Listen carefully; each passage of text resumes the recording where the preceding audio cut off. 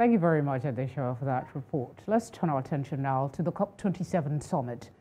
Reimagining the financial architecture of climate action demands humane immigration and just trade policies. This was the message coming from a side event at the Sharm El-Sheikh Climate Change Conference on the role of the state in mobilizing and directing finance for climate and health.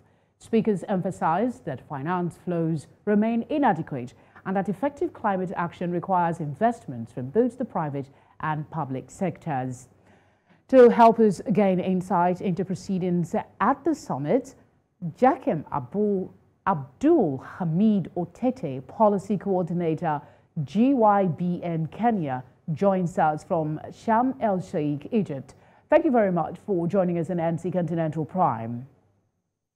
Thank you so much. Thank you so much for hosting me tonight. Thank you for giving us your time again. What was the message that resonated most today at the summit?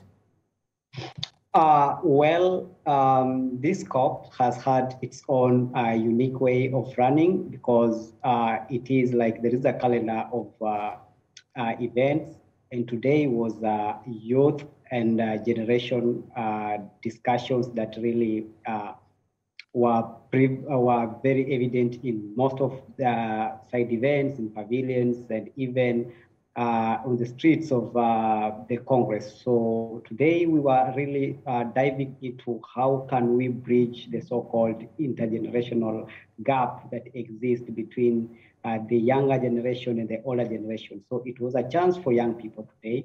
In all pavilions that you visited, it was a chance for young people to really have these discussions with their older generation policymakers who were brought in this discussion just to really give us as young people a space for us to engage with them on some of the perspectives that will form basically a part of the climate agenda moving forward from today to the end of the conference. A lot of talk about money was, on the front burner, how much is needed for investment to really make a headway in the climate fight. Do you think that Africa is ready to commit the huge amount of funding required to improve climate? Those are the talks that are really going on here. Countries, mostly from the global south, they are really calling upon the countries, the global north, to commit financially to raise their ambition from the previous commitment that developing nations made of $100 billion annually to really offset the carbon, or rather to go into adaptation mechanism that countries in the global south have put in place. And so finance has been key for most of the discussions, and countries have been pushing so hard. And I believe strongly that really Africans, we really need these finances to propel the agenda that we have, especially on the adaptation mechanisms or adaptation efforts that we are putting in place. Another thing that is really also demanding of finance is now the discussion on the loss and damages, and countries from developing nations, from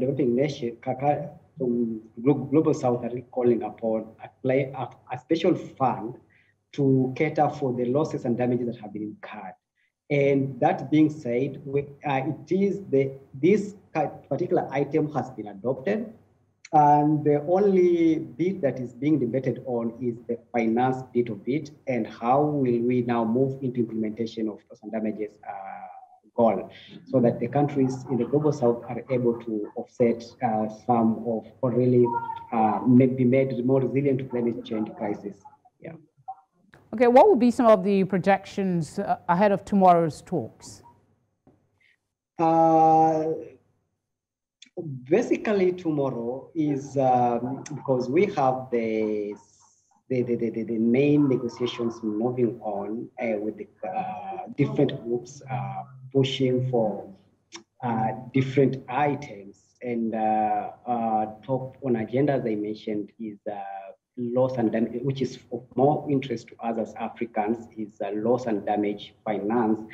where we are really coming into discussions with our big brothers to really tell them that they should create a special fund separate from adaptation fund that already exists, and even more, double that adaptation fund. They had promised to double it by 2025, and we are some few years to 2025. We want to see that efforts being really made, pronounced more strongly. And another thing that we are looking forward to see tomorrow, because this COP, again, as it looks, is there are calls to really get rid of fossil fuel in Africa. And this is another question that are really coming up. Will it take that direction? Because it's just on finances and whether we have to adopt, whether we have to do away with fossil fuel, and the other aspect is on the loss and damages for African nations. All right, Jackem, I'm afraid that's the much time will permit us, but I'm sure we'll come back to you. There's so much to be discussed ahead as the summit continues. Thank you very much for speaking with us on the news. Thank you so much for having me.